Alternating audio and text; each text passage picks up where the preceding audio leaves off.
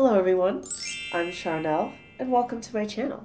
So today we're doing something a little bit different. We are going to be looking at some fun, wacky Trader Joe's spices, sauces, and condiments. I do a lot of cooking at home. I can have control over the nutrients that goes into my body.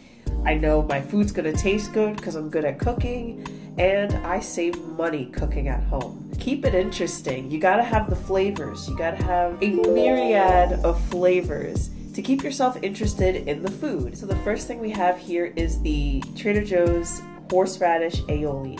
So this is going to be like a tart mayonnaise, basically. This I'll probably end up putting on sandwiches or trying out an egg salad with this. The Trader Joe San Soyaki. They suggest using it as a marinade for both meats, tofu, and vegetables. And I will end up probably using this to make tofu. I'm always looking for ways to make tofu more interesting. We have the Trader Joe's chili lime seasoning blend for fresh jicama, mango, and pineapple. It is a delicious enhancement to grilled meats. That's something that didn't come to mind for me, spicing my fruits with this. Next is the organic coconut aminos seasoning sauce. This contains a blend of 13 amino acids. I see this as being very similar to like a Bragg's amino sauce, or I forget what exactly Bragg's calls theirs. And this is made up of organic coconut sap, water, and sea salt. Here we have a blue cheese mustard. But who likes to eat just regular yellow mustard? I mean, I know some people do, but not here. I like to have something that gives me some kind of kick, some kind of underlying flavors for me to go off of. So this has blue cheese. Let's see what they say about it. They are sort of inviting me to make up my own flavor combinations with this. So while they mention things like pork and pretzels, they're inviting me to just dip this in other things. So this is basically Dijon mustard with blue cheese and honey, molasses, and sugar, tamarind extract, caramelized sugar syrup. There's a lot of interesting things in here. So this is more than just your average mustard here. Here we have an eggplant garlic spread with sweet red peppers. I saw this as being like a sandwich spread. Sandwiches are easy to make, and I do make more than just sandwiches. And they're also saying to stir it into your soups for flavor. Next we have the Trader Ming's General Tso's stir fry sauce. A sweet and tangy spicy sauce with bits of chili pepper and a hint of garlic.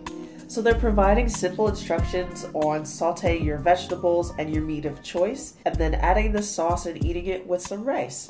And that sounds like a great meal to me. Here we have the Italian Bomba hot pepper sauce with fermented Calabrian chili peppers. I'm excited about this. Sometimes like I am a baby and I don't really want a lot of spice, and other times I am like, bring it on, give me that heat, give me that fire.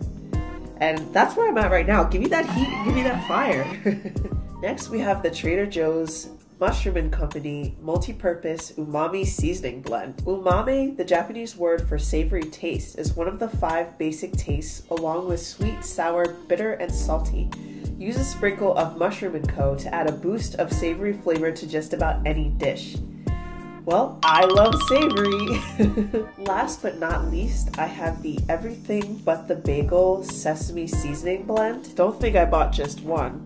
I've heard so many good things about this that I decided to pick up 2 because I have a feeling that I am going to be trying to put this on everything. So what do they say about it? Sprinkle this on whatever you'd like to make you feel like you're eating an everything bagel. Or be bold and sprinkle on a plain bagel with cream cheese. The great thing about all of these seasonings and sauces is that nothing was over $3. That allowed me to get so many different things and invite so many different flavors in my kitchen. Have you tried any of these things? Let me know in the comment section how they taste, what you thought, and what you ate them with. I'm very excited to hear. If you'd like to see more content from me, follow me on Instagram at solarpoweredlions, and I will see you in the next one. Bye.